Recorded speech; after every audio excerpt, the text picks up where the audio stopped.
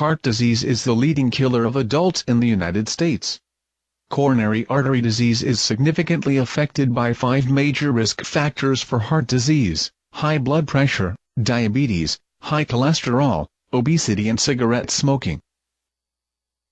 All 5 contribute to a dangerous buildup of plaque that narrows the interior lining of the coronary arteries, which are the vessels that supply blood to the heart. Some of the risk factors are inherited, but others are easily managed through a combination of lifestyle changes, diet, exercise and medications. Arteries blockage can cause strokes and heart attacks. Remove dangerous arteries blockage now.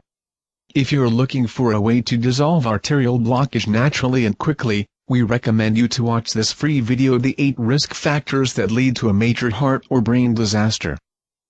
Plus you'll get videos. 7 superfoods that reverse coronary heart disease.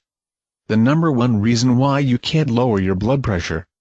5 biggest myths about cholesterol exposed. Statin drugs side effects. And much more.